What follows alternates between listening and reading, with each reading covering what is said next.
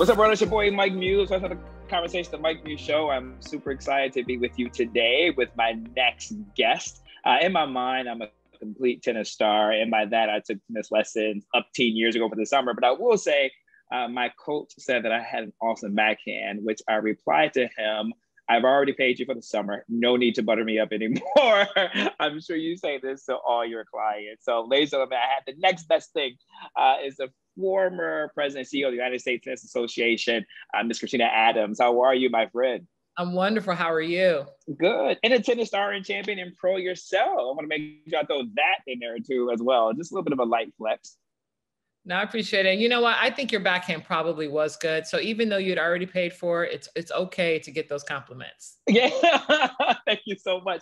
But I actually do want to get back out there, like on the court and like hit some balls. And I actually did sign up for the service, but I might think you might be on a board for. I'm not quite sure. Is it? It's called like Play Tennis, where you can sign up for lessons throughout the city. Yeah, get you back out there and get on the court and get active. It's easy. Yeah. Easy to do. I legit did that before I knew I was going to interview you, right? Because I was like in my mind, so like I got my golf lessons going now, so I'm trying to get that back going. So like I think it's the Olympics, Katrina, right? Like the Olympics make everybody feel like they're an athlete and bring out that inner athlete in them. Well, of course. And then of course, Wimbledon's on. So you're watching that and you're thinking about tennis and getting back out there, and the US Open's coming up. So yeah, it's a summer of sport. That's what it is. Now, Katrina, how often do you get back out on the court and play? Mind you, it's like 90-something degrees right now, experiencing heat wave. I'm just curious. How often do you get back out there? Unfortunately, very, very little right now. I'm just, I've got bad knees. I had one knee operated on in November, and I need to get the other one. But I hit every now and then. I get out there with the kids. I have my Harlem Junior Tennis and Education program. Yeah. So I feel like I'm playing when I'm watching them on the court. So, through osmosis, I feel like I'm getting that workout in. Yeah. Well, listen, you mentioned it before I could even, is the US Open. The US Open is such an incredible event. And I always had the pleasure. I've been thankful and lucky and privileged enough to have been able to attend the US Open probably the last 8 years, maybe like in a row. It's something I look forward to. There is just the energy, not only just at the stadium and the arena, but it's also too just in the city, right? Like I feel like the city comes alive, right? When like the US Open is here, it's such a destination. I have a lot of friends who come in. I love it. My big baller friends get the suites. Great. Listen, we're excited to have the open again this year. With 100% capacity that's scheduled to attend. After last year when it was closed to no fans, it was a very eerie feeling walking around the grounds. I did some commentary last year during the tournament. It was a very, very different feel, but everyone's excited to get that energy, get the fans back. The players will be thrilled to be back in that atmosphere as well. Yeah. Ladies and gentlemen, Katrina is here for her new book that she has out. It's called Own the Arena, Getting Ahead, Making a Difference, and Succeeding as the Only One. And so that is the point of reference I'm going to be talking about for this book. I love when the authors come and share with me their words and their books. I think it's really fantastic. But Katrina, I want to start this conversation off the way that you started the book off. Talk about the moment when Serena Williams played Osaka. I actually was there in that moment when it happened. And so the fact that that's how your book opens up, I have you here now. What were you thinking, like when you heard like those boos? It was such a very tense moment being inside the stadium. And then also too in that moment, you kind of was a foreshadowing of like what is to become of Osaka, right? And the journey that she had ahead. But as you being the president of the association, a woman of color, with two women of color on this court, like what was your thoughts as the leader?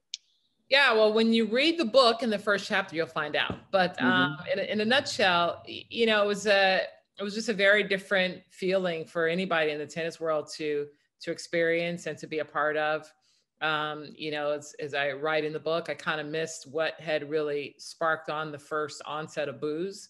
I was trying to get down from my seat to the court in preparation for a potential ending of the match, but at the end of the match in particular, which is what I experienced personally, it was eerie. It wasn't eerie. It was, I don't want to say it was scary, but it was shocking. It was shocking to hear probably 20,000 fans booing at the announcement of the United States Tennis Open. And I think that was, and it was right after that I had to speak. And so I felt horrible for the players, for Naomi in particular. It's our first Grand Slam. It's our first US Open, and you remember the first of the things that you do. And that memory will forever be, etched in her mind, which is unfortunate. And, it's one of the things that I was, trying to acknowledge following the match of how thrilled I was for her. First of all, I mean, I watched her play in a WTA finals event in Singapore, and they had the Rising Stars. So it was the WTA Rising Stars event. They had I think 6 or 8 of their Rising Stars that played the week before the finals, which are your top 8 players. And when I saw her playing then, I knew very little about her, but I knew that someday that she would be a star. And on that particular day, she was the star. That star had risen, but it was overshadowed by all the other things that had happened in the match. So it's it's a moment that I'll never forget. And I wanted to clarify a lot of the things that occurred and that what my experiences were in the book, so that we can all move on. Ladies and gentlemen, she is a great guest. She knows how to sell her book. She gives you just enough of a tease to make sure you go to Amazon.com to click on the book, Own the Arena, Getting Ahead, Making Difference, and Succeeding as the Only One. Katrina Adams is her name. Make sure you go check it out. So then, audience, that it's so interesting when you said that, because I immediately thought the VMA experience when Kanye took the mic from Taylor when she was up for Best New Artist of the Year. Well, she had won Best Artist of the Year, Best New Artist of the Year. And when Beyonce came back and she won the award, the next category, she brought Taylor up and said, "I remember my first." I think there's something about that moment of having your first moment with an asterisk such as that, when someone turns on you or the crowd turns on you. And so that really made me think about that experience. Yeah, and I mean, it's also the reason, one of the reasons why Serena stepped in and tried to calm get the crowd to settle down and kind of behave, if you will, and respect the champion, this new champion who was so young, and experiencing this, and it's we can see where Naomi is struggling today. And she does contribute some of that back to that experience that day. And I listen, I get it. I was there. I don't think I'll ever forget it myself. It's just a matter of how you handle it and move on. I'm a little bit older than she is, so I've dealt with it in a different way. Even just being in the crowd, being in a stadium, like the uncomfortability that I felt, right? Like recognizing it was such a hard-fought match for both of them, recognizing the dynamic champion that is Serena. And I love how you said her Singapore as a rising star that was becoming Naomi Osaka. And to hear the audience boo like that was so real. But the moment that Serena stepped in, I mean, Serena didn't have my heart before, you know what I mean? Like, she definitely had my heart then. It was such a champion moment for her to do that. But I want to lean into that because your book talks about being the only one. And I'm just curious of thought, because tennis, unlike any other sport, is such an individual sport, like literally an individual sport. It's just you, your opponent, the ball, and your rackets. And I've always felt the dynamic that's in the head of a tennis player is so different. Talk to us about, like, even as you being the one in the arena, the importance of the self-care when it comes to tennis and the mental, because that has now become the headline news due to Naomi's. I'm not asking you to insert your opinion on any of that stuff. I'm just wondering about where the emphasis of self-care should be, in particular in an individualized sport such as tennis.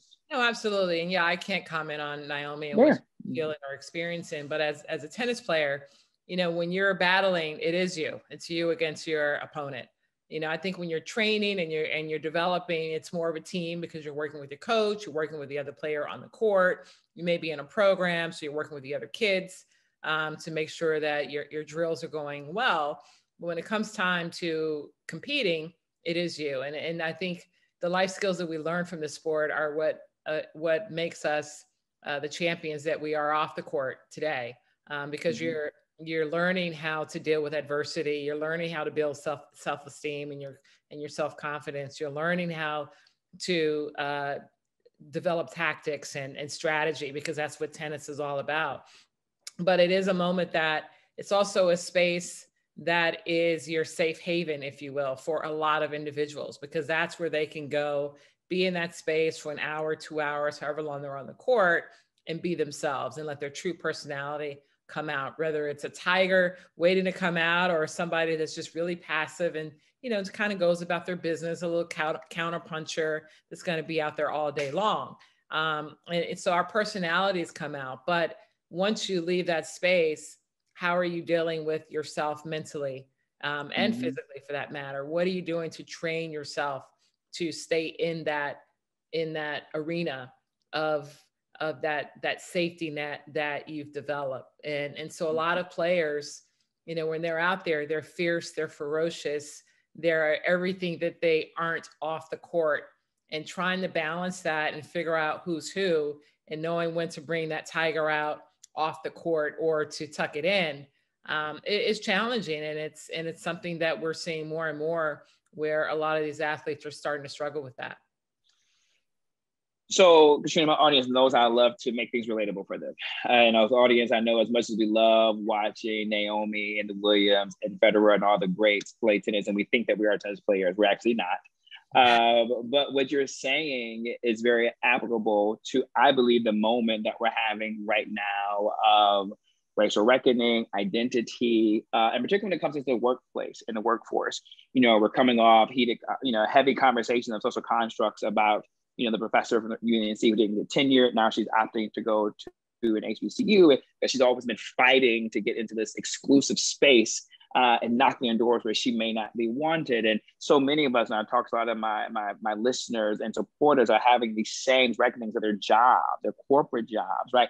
Fighting in a space where you're the only one. Your book, the key word in the title is the one, right? When you're the only one. Right. And you were the first Black woman and the youngest to be the president and the CEO of the United States Tennis Association. And we all know tennis, I'm not here to get into that, is seen as this very privileged, elite sport. The Williams sisters have talked very openly about that. Talk to us about your experience in this boardroom, being the first Black woman, in terms of how you had to own your self-care and presence of mind to go in to fight another day, to hit another ball, to serve.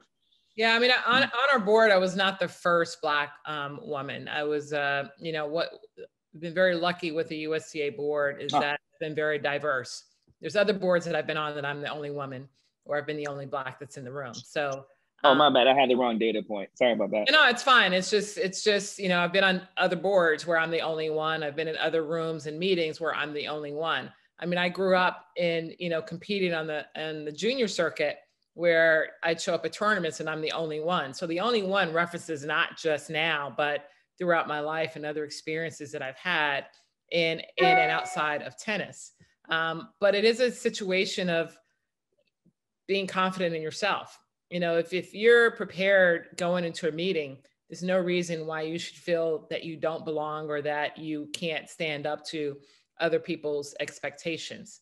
And so it's a matter of making sure that you are prepared when you go in the room. I talk about owning your voice. It's very important to own your voice. You're invited to the table for a reason, right? So show up for the reason why you're invited. And that's because of your knowledge, your wisdom, your expertise, your experience, whatever that may be, your personality, whatever that is, you're invited for a reason.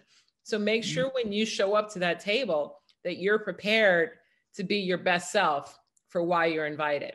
Part of that is owning your voice, not being afraid of speaking up and speaking out and sharing your ideas, whether they're off the cuff or not. Because when you have diversity of thought, you're automatically going to say something and bring something different to the table than other people have ever heard before, because they're not used to being in that space.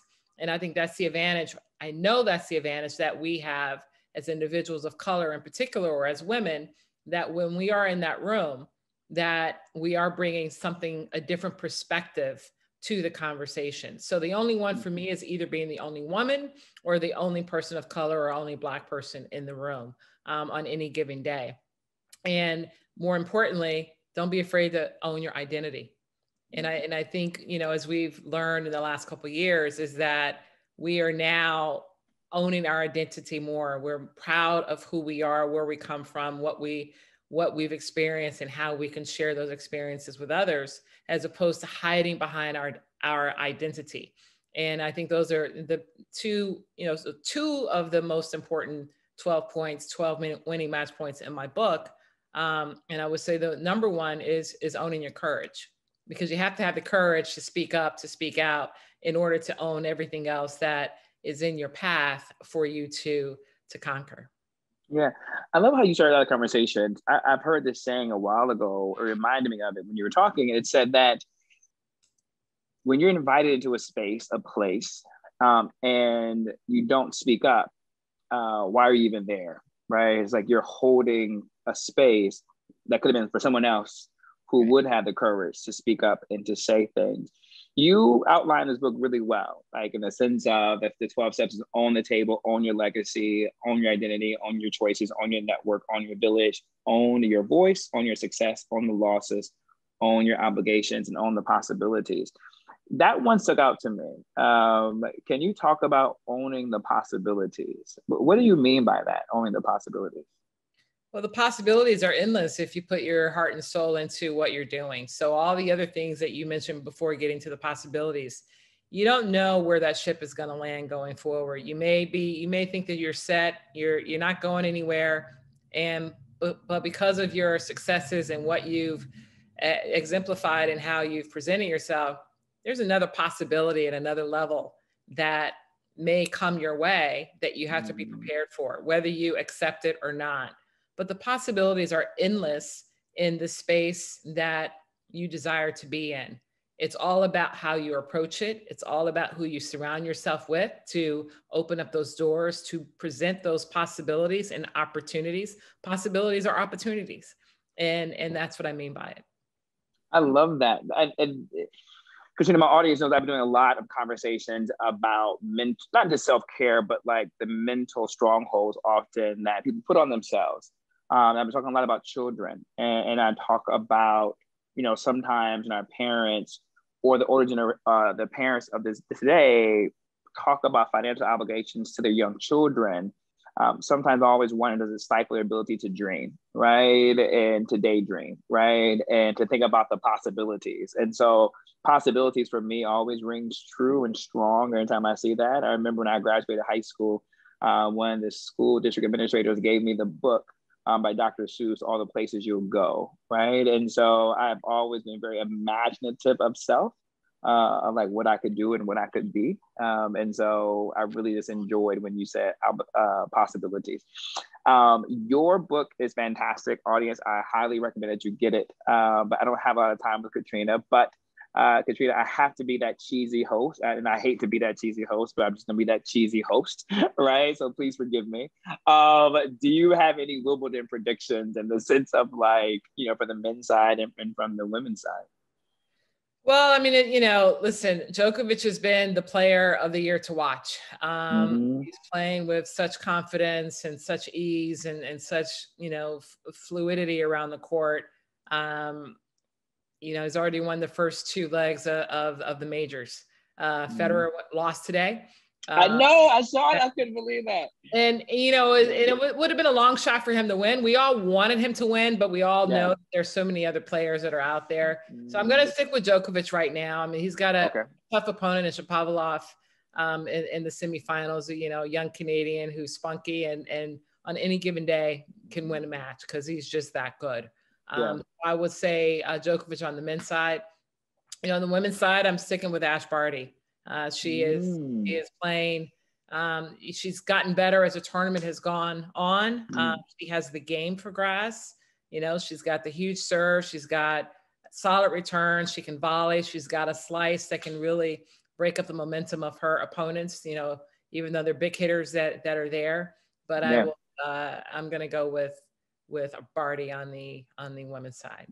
I love that. And the men's side, I do miss James Blake playing tennis, which is kind of why I seeing him out there. For the US Open, I'm not going to have you make any predictions, but I am predicting I would love to see Williams Osaka again in the finals. That would just be killer for the city of New York, for tennis, and just for the U.S. Open. Which, by the way, fun fact, I didn't know the U.S. Open, Katrina, is, and again, my data points clearly haven't been up to date so far, but is the most viewed sporting event of all time annually. Do I have that data point right? I think you do. I'm not in the boardroom right now to have those facts, but I mean, it's everybody tunes in. And, you know, when you think about the hours that are aired day and night, you know, for 2 weeks, it's very possible that is factual. That is insane. And cheers to you for being the CEO and president of all that space. So congratulations, Katrina. And an honor, and hopefully, you know, my legacy will live on. I think it has, and it is. Ladies and gentlemen, make sure you go to wherever your books are sold. For me, that's Amazon. No plug to Amazon specifically, but it's called Own the Arena, Getting Ahead, Making a Difference, and Succeeding as the Only One. The incredible Katrina Adams. Thank you so much for coming on the Mike Muse Show, Katrina. Thanks for having me, Mike. Enjoyed it. Yeah. Take care. Thank you. Had to have you back around US Open time for more predictions. All right. Take care, Katrina. Bye-bye. All right, bye-bye.